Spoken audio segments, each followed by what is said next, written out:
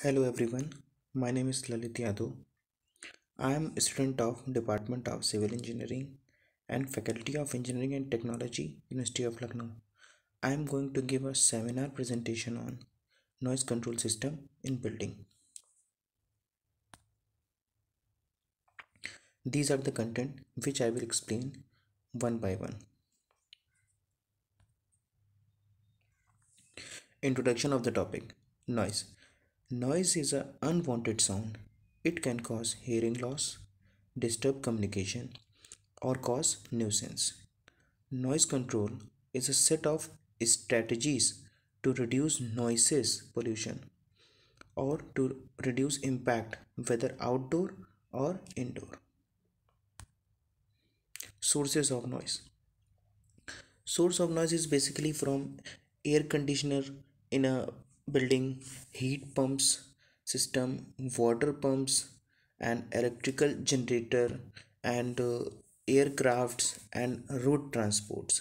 These are the some basic sources of noise.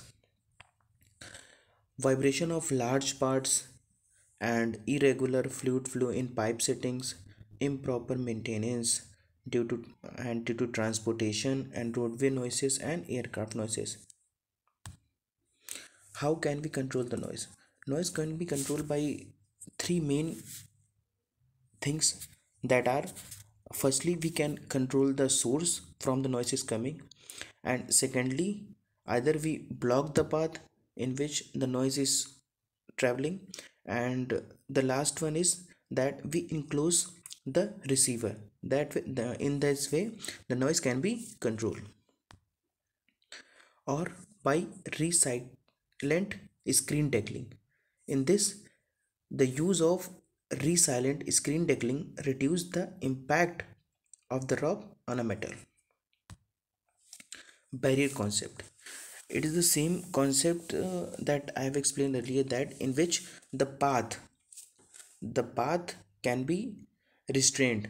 In this way, the barrier is present between the source and the receiver, and the noise can be controlled by barrier concept. Sound and noise. Sound is a form of energy that is transmitted by pressure, vibrations, or vibration that travel through air or other medium. Sound waves combine and reach a listener via direct and indirect pathway. Noise nuisance is an excessive noise or disturbance that may have negative effect on health. The building regulations approved document E that it describes noise as an unwanted sound. This is the pictorial view of source, noise path, and the receiver. Room acoustics. Room acoustics pertain to the physical characteristics of a space for a hearing of direct and reflected sound.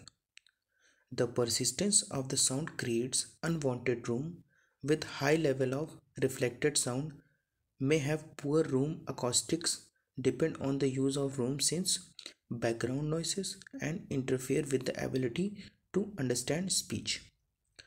The time required for the sound to be absorbed gradually and reduce below hearing levels.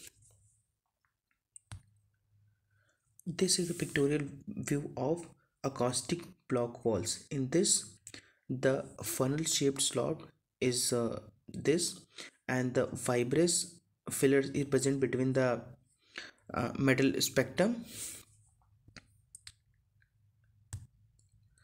This is the pictorial view of concert hall in which the acoustical design is very carefully done.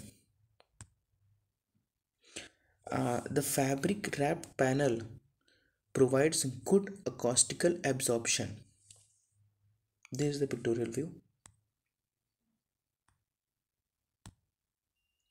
and this is the pictorial view of normal glass, laminated glass, and acoustic laminated glass, through which in normal glass the noise is same as the output. In laminated glass, the noise comes out to be small because the presence of the film, and in acoustic laminated glass the noise is comes out to be very small due to the presence of acoustical film. The floor construction. The floor construction in a building provide very good noise control system. The floor construction and assemblies perform two acoustical functions. Like walls, they provide acoustical between adjacent space, airborne and insulation, but they also reduce the sound of the footfalls and other impact sounds from floor and upper floor. Space planning. The space is planned in such a way that it can be most of efficient noise control technique. Avoid locating mechanical equipment rooms and electrically transfer room near spaces either vertically or horizontally. They require low background noise levels. Noise control for main building equipments. Large fans used as a part of the air conditioning systems in building are the source of significant amount of unwanted noise.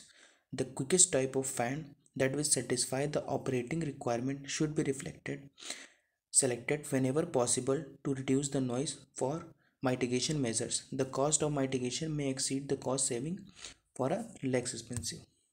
Conclusion is that as the architectural and engineering design of the project involved, design should be reviewed in the light of the agreed upon acoustical program requirement for the bridging project. A city or a building official cannot expected to comment on acoustical design in the contract document. Thank you.